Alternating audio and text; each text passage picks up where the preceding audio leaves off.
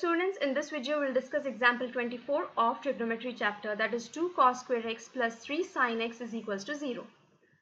But for 2 cos square x and plus 3 sin x, we don't really have a direct formula. So I'll split cos square x is equals to 1 minus sin square x. I get this from sin square x plus cos square x is equals to 1. So cos square x is equals to 1 minus sin square x. As I have sin x here, I have converted this cos also in sine terms. So when I multiply this 2, I get 2 minus 2 sin square x plus sin x is equals to 0. Now this looks like a quadratic equation. Let me rearrange the terms and show you. That is minus sin square x plus sin x, and this 2 I'll shift it here, this side.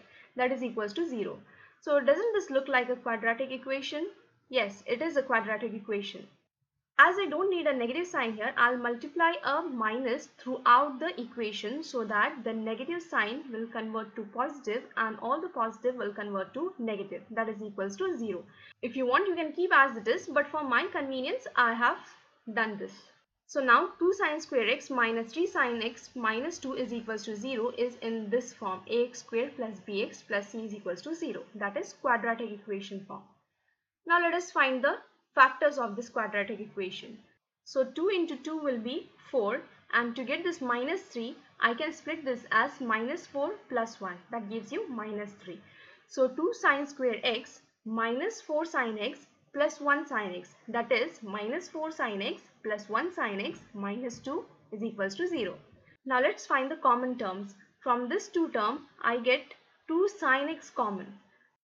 So what remains inside the bracket is sin x minus 2, and from this only 1 is common, that is sin x minus 2 is equals to 0. So sin x minus 2 and 2 sin x plus 1 is equals to 0. If you find complications in directly factorizing this quadratic equation, you can also simplify this and get the factors. You can consider sin x as z, so that will be 2z square minus 3z and minus 2 is equals to 0. So that you can easily take the factors of this quadratic equation, and what you get factors is z minus 2 and 2z plus 1. And now we can substitute the value of z, that will be sine minus 2 and 2 sine plus 1. You get the same answer. You follow whichever method is convenient to you. So now I can equate sin x minus 2 is equals to 0 and 2 sin x plus 1 is equals to 0 separately, because I need the general equations of the two equations separately. Correct. So sin x minus 2 can also be written as sin x is equals to 2. But sin x is equals to 2 is not possible because the value of sine lies in between minus 1 and plus 1. So sin x is equals to, it is not possible. So let's leave it. But here we have 2 sin x plus 1 is equals to 0, that we can also write it as 2 sin x is equals to minus 1. 2 sin x is equals to minus 1, so sin x will be minus 1 by 2. So we can also write this as sin x is equals to minus sin pi by 6. Sin pi by 6 is nothing but half, isn't it? 1 by 2. So now to get this in the form of sin x is equals to sin y, we need to shift this sign in the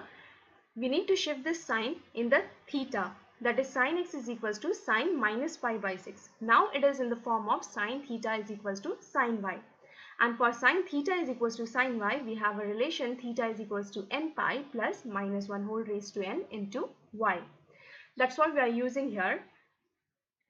So here theta is x and y is minus pi by 6. So theta is x n pi plus minus 1 whole raised to n, and what is y? Y is minus pi by 6. And instead of writing the minus pi by 6 here separately, I'll change this plus sign and I'll write the negative sign here. But in your textbook, you may find a different value, that is you may find 7 pi by 6. But sine minus pi by 6 and sine 7 pi by 6 gives a same value of minus 0.5. Sine minus pi by 6 is nothing but sine minus 30 degree.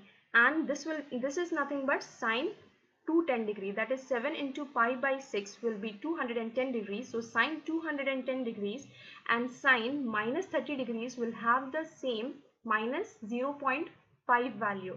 Okay, both the values are correct, so don't confuse yourself.